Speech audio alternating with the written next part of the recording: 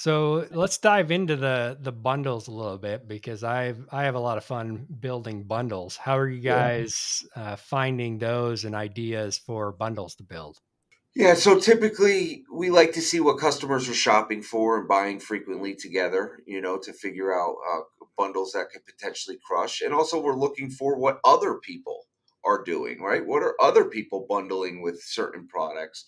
And then before we create any bundles, we want to make sure that the sellers on the listing aren't the brand, aren't Amazon dominating the buy box, to make sure that if I'm going to go through and spend the time to create these listings and get the images and optimize the SEO, that it's not going to get immediately removed Yeah, after it goes live.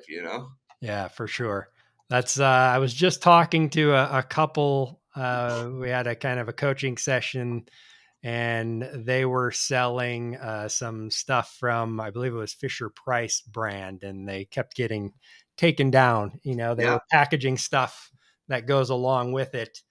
Yeah. So yeah, you can, when you start using those trademark terms, the automated bots can take down your listing pretty quickly sometime. Yes. Absolutely, man.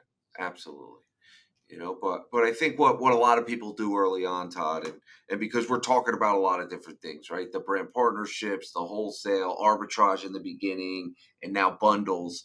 I think what people do in the beginning is they spread themselves too thin.